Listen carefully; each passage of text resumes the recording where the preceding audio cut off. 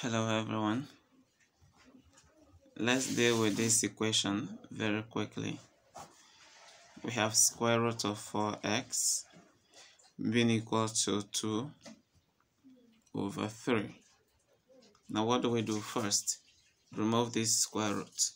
So it's going to be square root of 4x to the power of 2.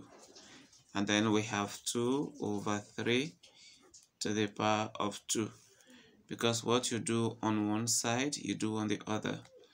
Now this can go with this, so that 4x will simply be equal to 2 over 3 to the power of 2.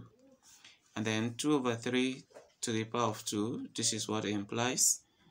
4x here is equal to 4 over 9, because 2 squared is 4 and 3 squared is 9.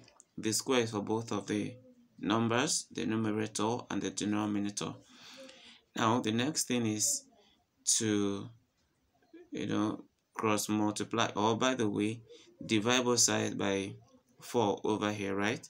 So if I do that, I'm going to have x to be equal to 4 over 9 divided by 4, right? Because I'm dividing both sides by 4.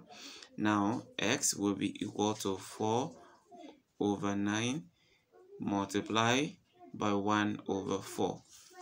Okay, so that this way this and this will be gone, and then x will be equal to 1 over 9. But then, are we correct? Let's put this back into the problem quickly. The original equation is square root of 4x to be equal to 2 over 3. Now, put in the value of x as square root of 4 into 1 over 9, right? Close this up. Now, will this be equal to 2 over 3? Let's process it.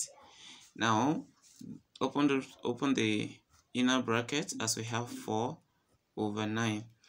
And then square root of 4 is 2, square root of 9 is 3, right?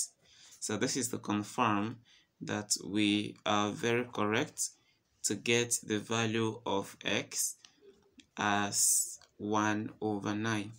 Thank you for watching.